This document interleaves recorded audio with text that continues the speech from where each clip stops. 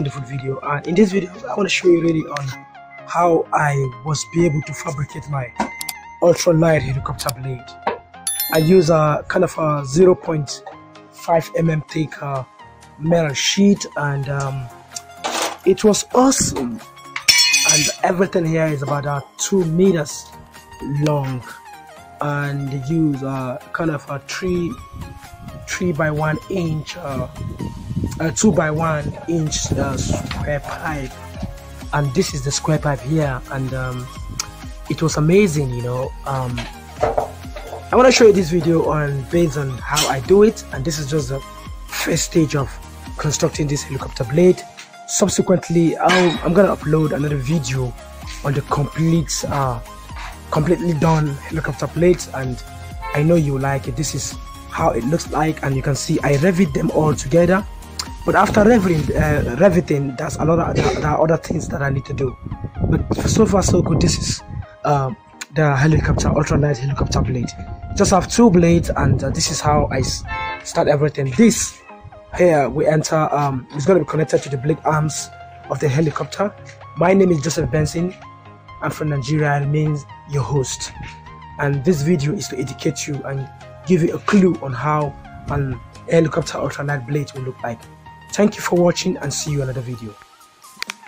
Hello and welcome to another new edition of ultralight helicopter rotor blade construction. And this is what I did so far, and in this video I'll try to show you exactly how I add more strength close to the kind of rotor helicopter rotor end, which is a rotor blade connection to the blade arms. And this is particular area will be connected to the blade arm, and in order to add more strength to it, to exactly particular places, so from like here to here, about 30 centimeters or so, I added a kind of 1.5 inch flat bar, measured 2.7, something like this. The thickness is 2.7 mm thick, and that's exactly what I'm trying to show. I use a digital vernier caliper to take my measurement, and that's how it is. So this is exactly what I did. I added strength to it here and below. Sorry for the poor video. And under we have 1 here and 1 under, particularly to add more strength to the connection area. And we're gonna drill here like the way I just marked this one. I just give it about 3 mm drill.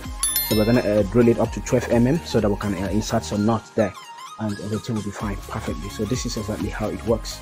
And the complete blade is about 2 meters long, and you can see this is the blade tips. We did a kind of nice work, and you can see the airfold. The airfold is wow, so perfect, and it's unique. So I just want to do this video to keep you guys posted on how I did mine. And look at it here. Don't forget kind of riveting, and the kind of skeleton I use inside there is about 2 inch by 1 inch, 1.5 or let's say 1.2 mm thick kind of a square pipe. So that is the skeleton, and everything is perfect just the way you're looking at it right now. So I did a kind of nice riveting. I used 0.5 mm sheet to do the covering, and everything was perfect. And this is exactly the point where I'm trying to make this video, to make you guys understand exactly how it looks like and what to do next. And this is exactly what I did, and everything was perfect. If you look at the first video I did, you will notice a kind of this tip here.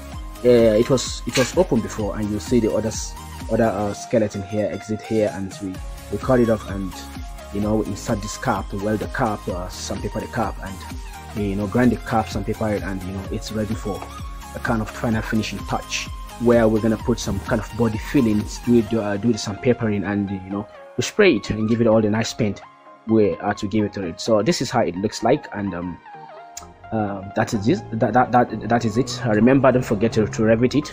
Those are riveting, very nice riveting from the top layer all through. And sorry for poor video performance. And also here from the top, from the under, that is the base down also. So, and this covering here, I did a kind of riveting also, and all through, and this too all through, nice riveting. and the kind of covering here. We use 1.5 mm checker plate to get a very nice covering here. Believe me, by the time we are done with the final touch, kind of body filling and what have you come here and see it's nicely done. So this is how it looks like. 2 meters long, from this end particularly to the blade tip. Everything is around 2 meters. It's 2 meters precisely. Then from here to here is 30 centimeter. Thank you for really watching this video. I'll see you in the next video. I remain your host, Joseph Benson from Nigeria, and please like this video, subscribe and thumbs up. I'll see you in the next video. Thank you.